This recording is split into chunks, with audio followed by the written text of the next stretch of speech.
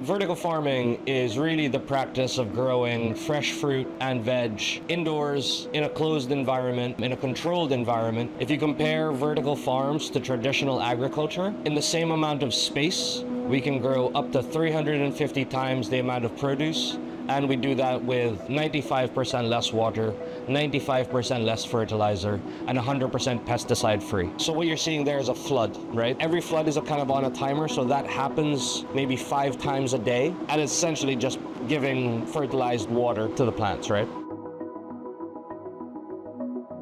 By growing indoors and by localizing growing, we're able to put our farms close to our cities, and that has massive implications for the food supply chain, for things like food waste, and for things like shelf life.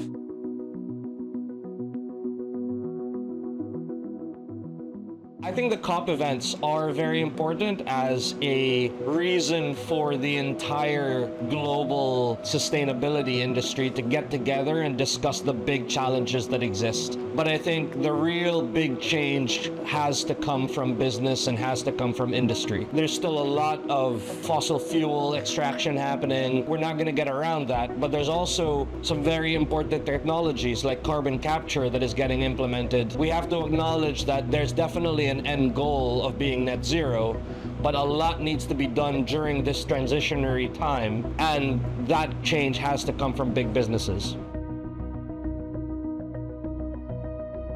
This is really existential, right? In the news recently, scientists have said we've already blown through the 1.5 degree target. And if that continues and that gets worse and worse, I think a lot of this stuff is already becoming very existential. I think we have to feel hopeful. I think we have to.